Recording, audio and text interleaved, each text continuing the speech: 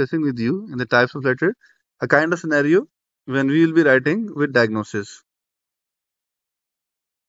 right? We have a scenario when we have the diagnosis given. So we can simply write down, thank you for seeing Mr. Alex, whose sign, symptom, and investigation are suggested for AMI for further management.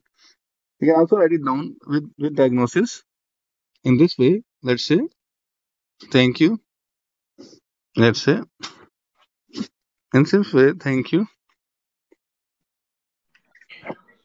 Sir, for. instead of So let's say we can also write down, I am writing or I am referring Mr. Let's say Alex,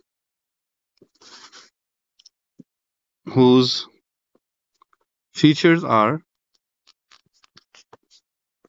suggestive of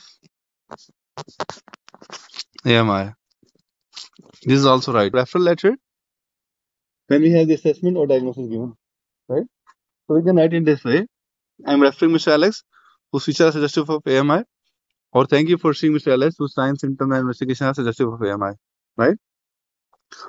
These are two introduction can be written over here in this way. Is it clear to you? The second type of referral, when we don't have any diagnosis given, without a diagnosis, right? We can have the symptoms only. Let's see. So when we have only the symptoms given, if we have the symptoms given, let's say, if we can see there, if we don't have the symptom but the situation, we can also write it down in this way. From our medical knowledge, that thing is being suspected to have something, but as per the provided case notes, you're not supposed to write it down. What we can say, the diagnosis. So we can just write it down. In this case, let's say I'm writing to refer Mr. Paul, who presented. We can simply write down who presented as well with, let's say, 5 days history of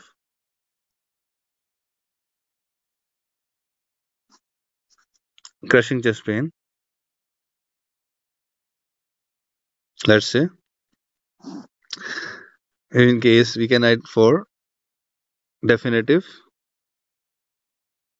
diagnosis and further management.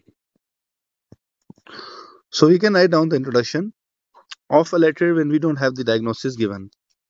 Let's say I will show you the case notes.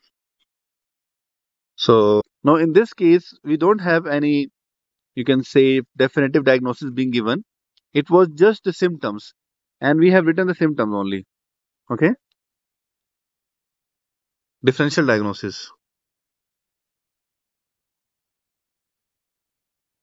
You only have the differential diagnosis. We may have like 2 to 3 diagnoses being given. For example, we can suspect the condition to be any cardiac condition, or let's say APO. We can have, let's say, conditions in differentials, depression, or let's say BPAD.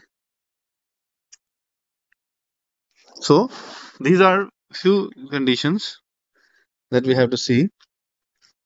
In case in this can also be in this format. Let's say inflammatory bowel disease. It could be Crohn's or ulcerative colitis. We have certain situations such as obstruction and diverticulitis or carcinoma, right? So these are few differential diagnosis we can have, or even we have maybe more than 5 to 6 DDs. So there are two choices to write it down. The differential diagnosis, the first choice is as you have written the letter with symptoms. So we can write it down. I'm writing to refer Mr. XYZ, let's say, who presented, yeah, who has, let's say, if, let's say, who has 3 weeks history of chest pain and worsening of asthma. So, I would appreciate, sorry,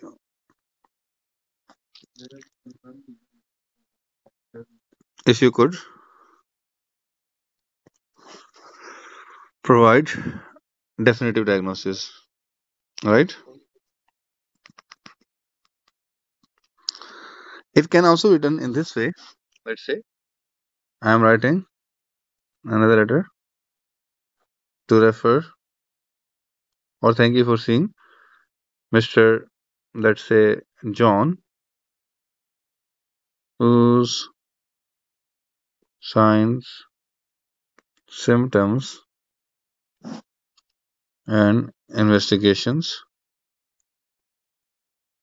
or who, according to my differential diagnosis, has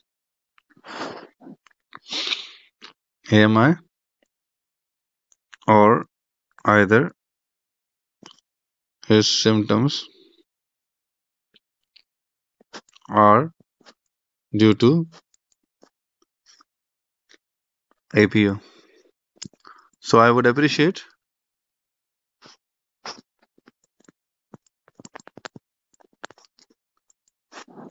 your further assessment. Things that are not detailed, but all the things are here. So we can write it down. Thank you for seeing Mr. Let's say Paul, whose features are suggestive of AMI, comma, APO, and worsening of asthma. That's it. Types of letter now. A letter with diagnosis, letter without diagnosis with symptom, and we also have discussed about the differentials when we have the differential diagnosis, right? So, in case of referral letter, when we have the diagnosis being given, okay, or without diagnosis, we have the symptom, we can write down symptom. And differentials, we discussed one of the way how to write down the disease. But secondly, in case of differentials, we can also see, we can write down the symptoms directly. Like if you can see, I'm writing to refer Mr. XYZ, who has crushing chest pain, let's say dyspnea, and let's say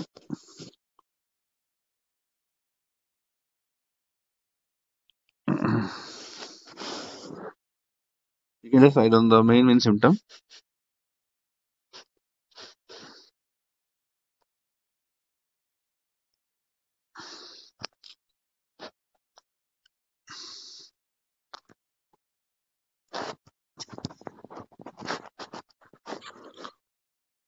for definitive diagnosis.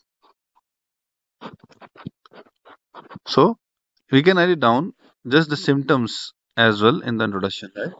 In the introduction, in the urgent referral letter, the only difference is that either you can just write it down or add the word urgently, okay, or in here.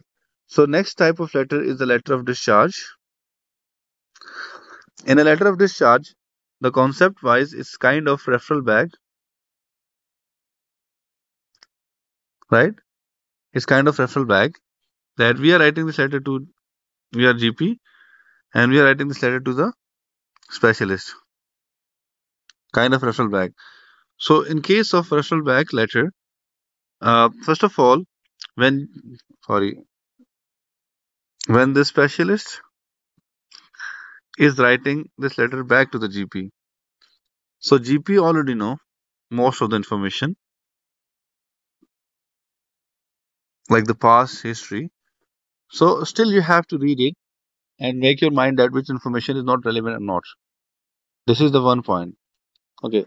The second thing is in letter of discharge, as you can see in a conventional letter of discharge, let's say we can write down in the introduction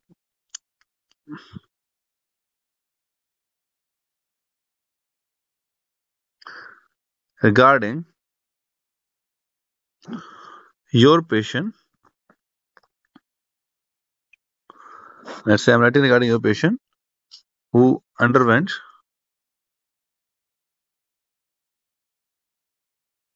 a successful right knee replacement, right? Or he would require your follow up. You are required your follow up, right? So we can see, we can write it down in this way. I'm writing regarding your patient who underwent a successful right knee replacement and he would therefore require your follow up, right? So in this case, we can write it down the introduction in this way, right? I'm writing regarding your patient who underwent a successful right knee replacement. He would therefore require your follow up. Okay. So we can see that the letter of discharge can be written in this way. You can also write it down, let's say any other letter of discharge. Let's say I'm writing regarding your patient, okay, who has responded well, who has responded well to the treatment of, let's say, blah and blah for further follow up. Discuss. Now we are going to discuss sir about एक सवाल पूछना के बाद अगर हम बात करेंगे तो we can also see the transfer letter. And a transfer letter is from, you can say, lower setting to higher setting. Lower से हायर में इसे ट्रांसफर लेटर लेट्स से अगर ये आपका from periphery two cities transfer है where we have the transport involve या let's say field से हम उसको ट्रांसफर कर रहे हैं about the two the city centre तो ये आपका पेरिफेरी ट्रांसफर है ठीक है ना इसके साथ अगर हम बात करें तो we have to see that आपका जो नेक्स्ट पार्ट है कि let's say you know like from ward to emergency transfer or from back to ER to ward departmental transfers. Maybe we have the one-way transfer.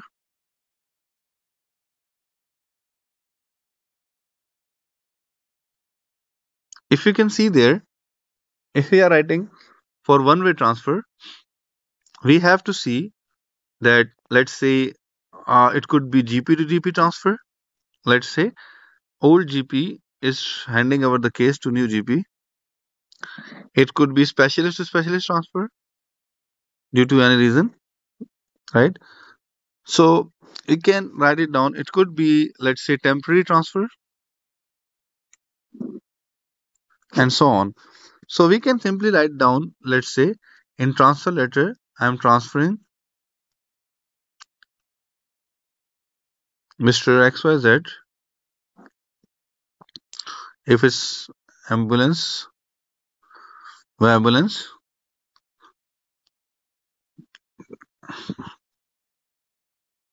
who would require,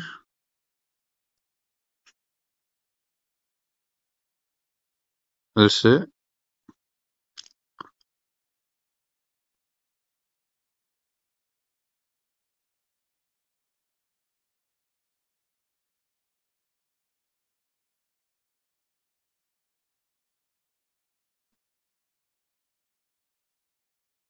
on urgent basis. So we can write it down. I'm transferring Mr. XYZ by ambulance who would require ultrasound guided drainage of his liver abscess on urgent basis, right? So we have to see if we can write it down this information in this way. I'm transferring Mr. XYZ by ambulance who would require ultrasound guided drainage of his liver abscess on an urgent basis. It's a kind of transfer letter as well. We can also have an example when GP is writing to GP. So I can write it down. I am handing over Mr. let's say Blash, who is relocating to your area, right? I'm handing over Mr. XYZ, who's relocating to your area.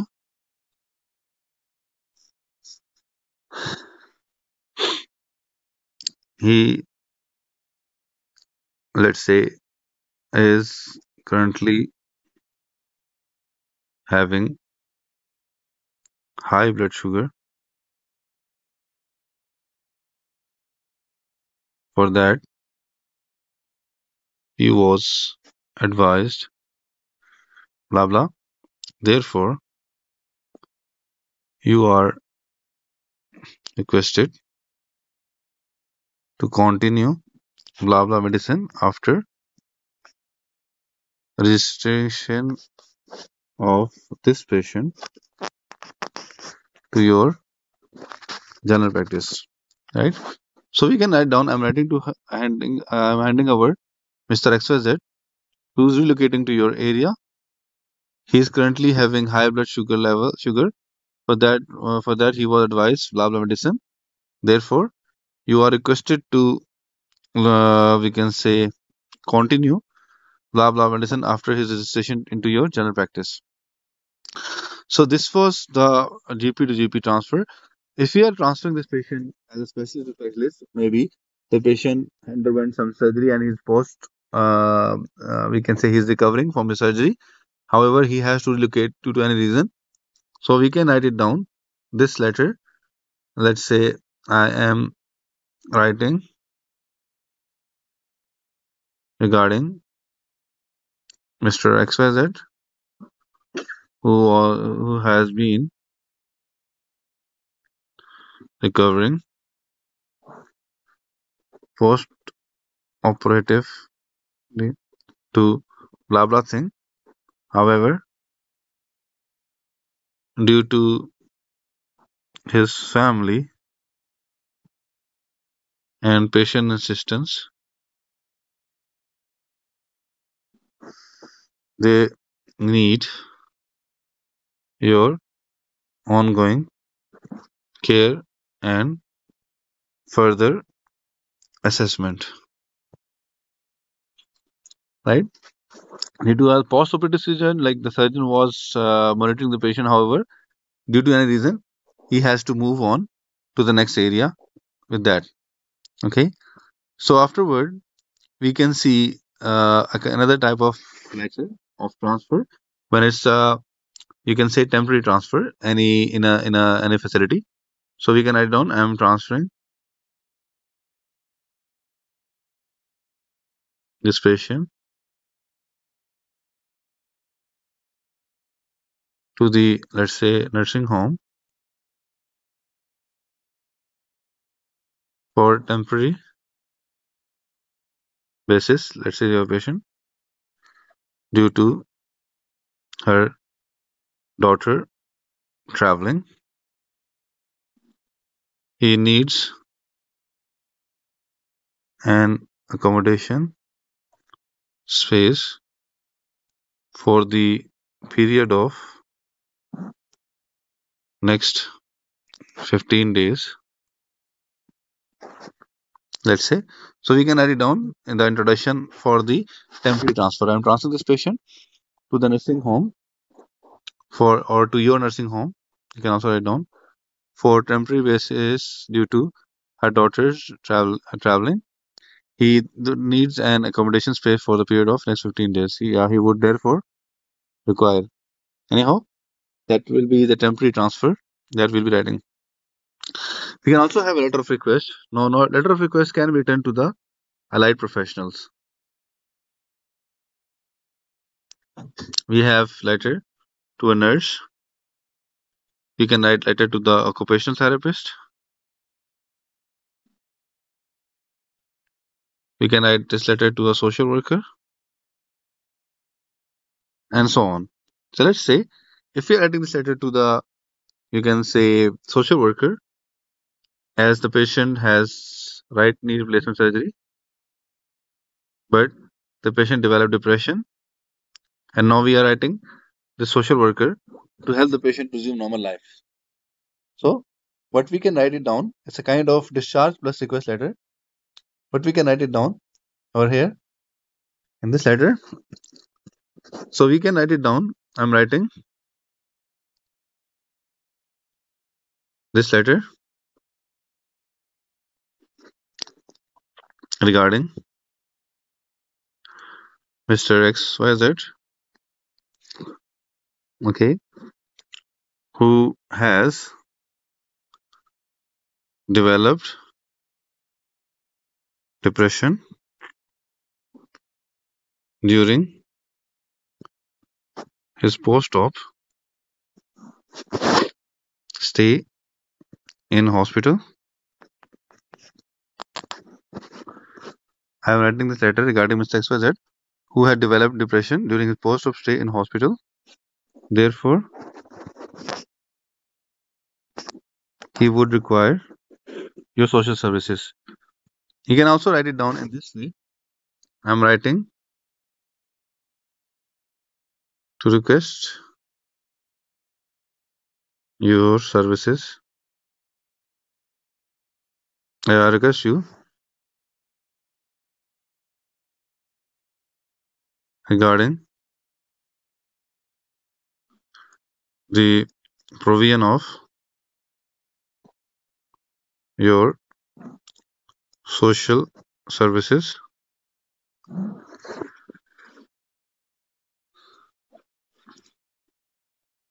as Mr. XYZ has developed depression during his post-op stay in the hospital. Right? So we can write it down in this way. The letter to the allied professionals. We are requesting for something. If you are writing this letter to a physiotherapist, let's say, so we can write it down. I'm writing to request, or we can also change. Let's say thank you for accepting Mr. XYZ, who needs, yeah, who would require your home visit to provide him physio support.